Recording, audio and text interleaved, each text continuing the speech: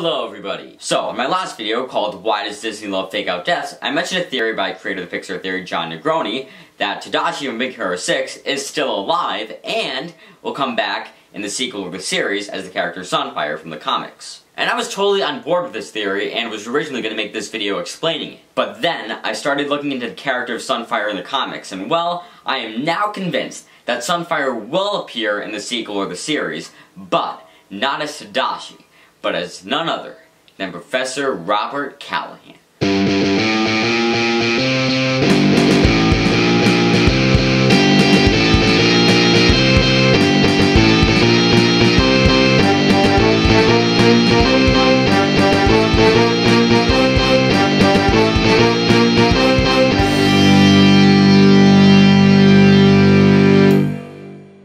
Okay, I know that sounds crazy, but just trust me. I mean, Sunfire isn't even announced to be in anything, whether it be in the series or the sequel, which also isn't even announced yet. So, if it's not a way to bring back Tadashi, then why have Sunfire at all? And I do see your point, but I would say it's better to be pre-prepared. Comment below if you understood that reference. I do.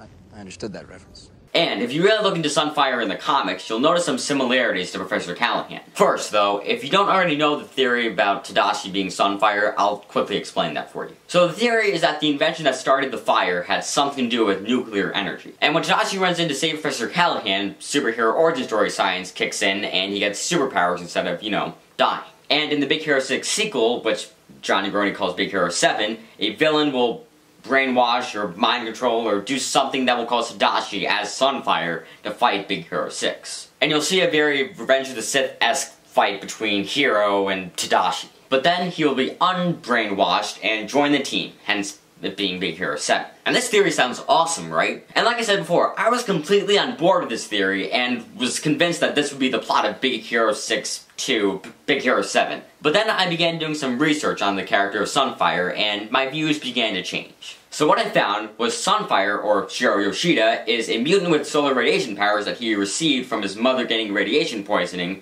from the bombing of Hiroshima in World War II and dying in childbirth. So he's raised by his father Saburo, who is Japan's ambassador to the United Nations. But he's actually really raised by his Uncle Tomo because his father's always off doing Japanese ambassador type things. And Uncle Tomo is very anti-American. So Tomo tells Shiro to attack the Capitol building in Washington, where he is opposed by the X-Men. He also meets up with his father, who is then shot and killed by Tomo. So then Shiro kills his Uncle Tomo. He's also offered a spot in the X-Men, but refuses for now. Flash forward to Magneto releases an electromagnetic pulse around the world, causing Sunfire's body to overload and flare out over Tokyo. So Sunfire is imprisoned by the Japanese government before being broken out by Silver Samurai and Wolverine to fight giant mutant hunting robots. While fighting these robots, his powers flare out again and he is advised by Wolverine to go to Canada's Department H, which is a branch of the Canadian government that monitors all superhuman activity, so basically Canada's version of S.H.I.E.L.D.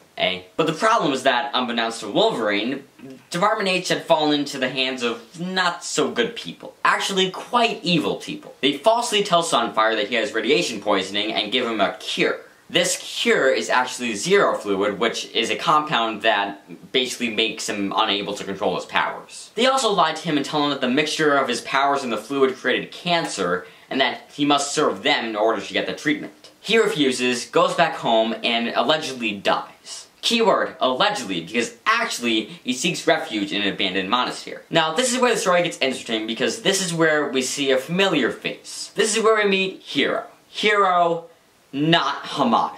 Although this is the same character as the Hero that we know, in the comics, his name is Hiro Takachiho. I definitely butchered that name, but we're just gonna forget about that. But nevertheless, this is Hero. So, back to the story. Hero idolized Sunfire and mourned his death. Remember, everybody thought that Sunfire had died at this point. But Hero still had hope that Sunfire was still alive, and made a device that would notify him if Sunfire ever returned. One night, it does. So Hero and Baymax, his robotic, not healthcare companion, but bodyguard, go out to find Sunfire and find him in the abandoned monastery with half his body covered in Zero Fluid. Remember the flu that Department H, aka Canada's Shield, gave him? Hero is surprised and sad to see his idol in this terrible state. Sunfire tells them to leave and his powers flare out once again. Baymax sees this as an attack and goes into battle mode, fighting Sunfire while Hero tries to stop him and Sunfire tries to explain that it was an accident. Then the rest of Big Hero 6 arrive and stop the fight. Baymax and Hero go home and the rest of Big Hero 6 bring Sunfire to their headquarters. Now, in doing my research, when I read this part, it immediately sounded familiar, and I realized that it reminded me a lot of this scene.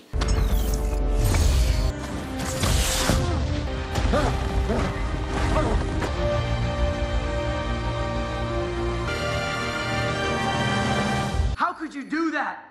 I had him! Wings!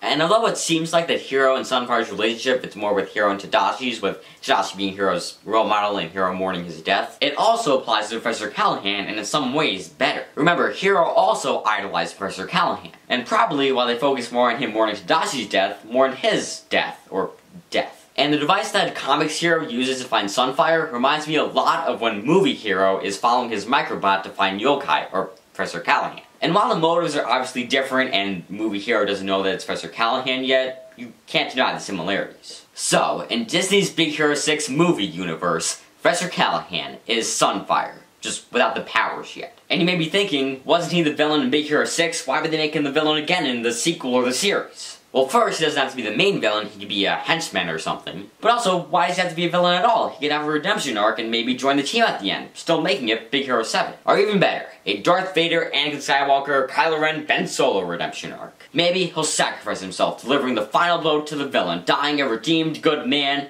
and avoiding the repercussions of his evil actions. And also, when you really think about it, isn't it better to leave Tadashi dead? I mean, if you watched my last video, I basically begged Disney to stop doing fake-out deaths, so anything that avoids another fake-out death is a good thing. But also, Tadashi is the origin story death. His death is the motivation for, well, the existence of Big Hero 6. It's like you wouldn't bring back Uncle Ben. You wouldn't bring back Batman's parents. And as cool as it would be to see a Winter Soldier-esque scene where Sunfire's mask comes off and it's real to be Tadashi, and Hero goes, "Tadashi?" and Tadashi goes, "Who the heck is Tadashi?" You can't bring back Tadashi. So, Professor Callaghan is going to become Sunfire in the future Big Hero 6 sequel or the series or something. The groundwork is already there, and Professor Callaghan seems to play the same role that Sunfire did to Hero in the comics. And it preserves Tadashi's origin story death. What do you think? Will Professor Callaghan be Sunfire? Will Tadashi be Sunfire? Is Tadashi still alive? Comment your answers below. Anyway, that's a wrap.